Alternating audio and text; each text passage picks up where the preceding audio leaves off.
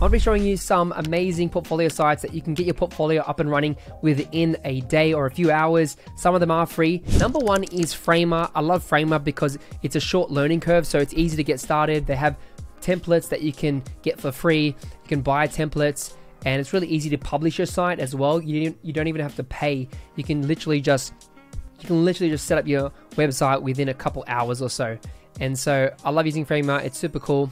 For example, if you go to resources and click templates, you can get on this page and you can see all the featured templates. You can see that there are a couple that are free. For example, this one, I'm going to click on this and I'm going to click use for free. Boom, now I'm in and I've actually got that template ready to use. I can go in here and start typing, redesigning how I want it.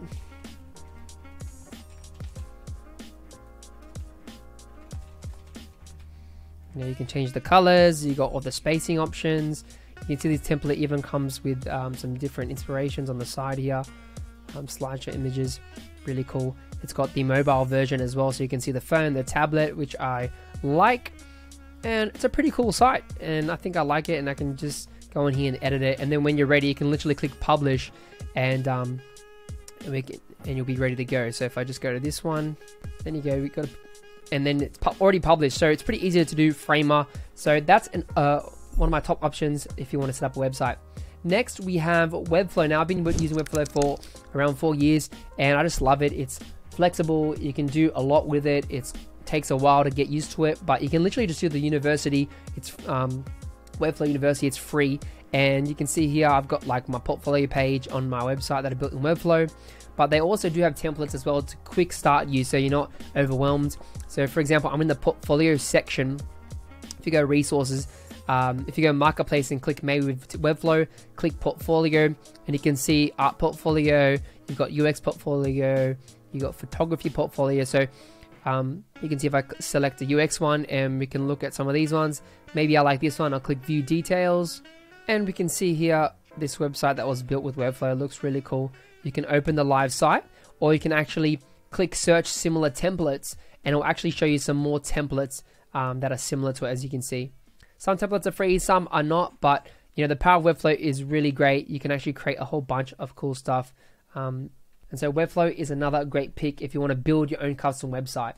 Now, if you're someone that owns Adobe Creative Cloud, you can actually use their free Adobe portfolio. So all you need is a Behance account, and you can actually set up a portfolio similar to one of these ones. It's really easy to get started. I can just click continue. I can set up a full portfolio. It's completely free. And look at all these beautiful templates we have. It's very minimal, clean. It's focused more on the images, and you can have a sidebar. You can have a simple navigation. It's really up to you how you want to do it. For example, maybe I like this one here. You can see this theme, pretty cool. Put my mouse over it. It's got a hover effect. It's got like this sidebar if I click on it. So it's really cool, and I literally can click use this theme and I can start editing it. So if we click use this theme on the right corner, you can see it's generated my website based on my Behance portfolio. So whatever portfolio pieces you already have on Behance, it's literally just going to add that in. I don't have to do any much editing because it's already on there.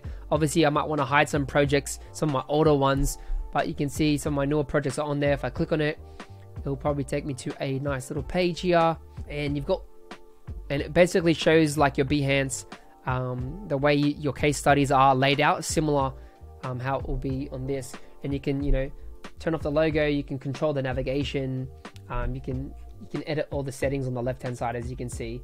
A whole bunch of layout settings. I can change fonts, I can do dark mode, I can do a bunch of different things. So that's Portfolio by Adobe. I think it's pretty cool. It's free, so if you don't want to pay, then I think this is a good option. Next, we've got layers.to. So layers is the new dribble on the block, basically, and I like the layout. It has a dark mode, which you can obviously change, but I like how you can just put your design. So if I click on one of my images here in my page, I can easily filter through it. You've got the images on the top, so someone can literally tap the arrow keys and they can literally just start scrolling through your images. So you want to have like high visual images here, whether it's UI, nice branding, identity projects, just things that are visually appealing, and then that makes it pop. So you can see that. You can obviously put context on the right hand side, so I can actually edit the text.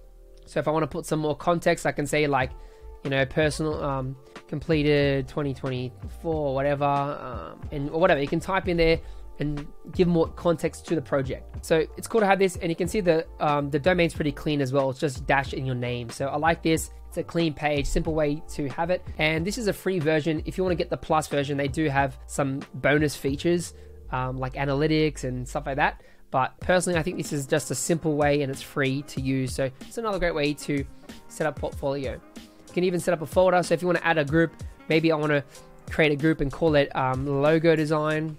I can start adding some stuff into there. So for example, maybe I want to add this to the group, put that in there.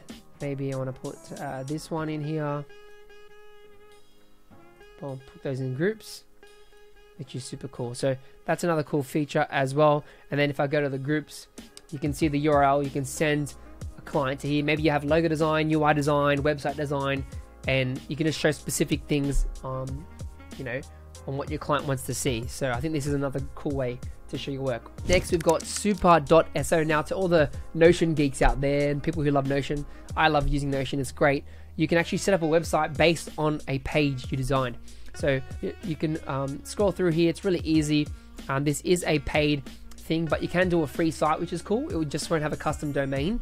I still think it's fine. Or it's $16 a month. That's pretty cool. Now, if I go to Notion, you can see I set up this page here. All I got to do is literally go to my share, publish it, copy that link. And now what I got to do, just go to the back end, click create website. I'm going to post in my link there and call it new site 2024 or portfolio. And you can see here at the top, I can literally click that website and my site is Jeremy-Mura portfolios.super.site. So long URL, but I've got my text there, I've got my work there, and someone can see it really easily. So just, if you like using Notion, love chucking in images, you know, you can literally like just drag and drop stuff in here. You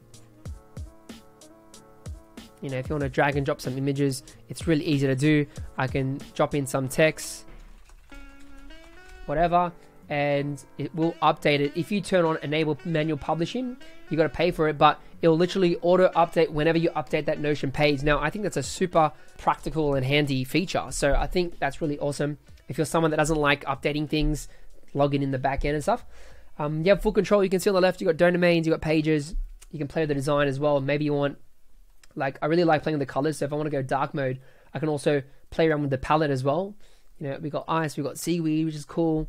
You can play around with the background. You have full control of like all the colors, and I'm pretty sure you can change the fonts as well. But you know, most of the time it's pretty cool. Click save, and I think it's a cool way just to do a website. It's really easy to do. So that's one of my other options. Next, we've got carbonmade.com.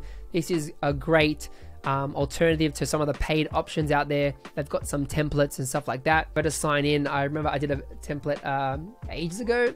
Let's just see if it's still there. So this is what Carbon Made looks like. It's pretty minimal, pretty sleek. You can see I built this portfolio website ages ago. As you can see there, you got, you know, blocks. You can add blocks, so you can drag and drop things in there. You know, it's pretty, you know, pretty flexible. You can see the mobile version, like it's got that preview. You can click go live, and you know, you can play around the design. As you can see, global styles. You've got projects here, so you can create different projects.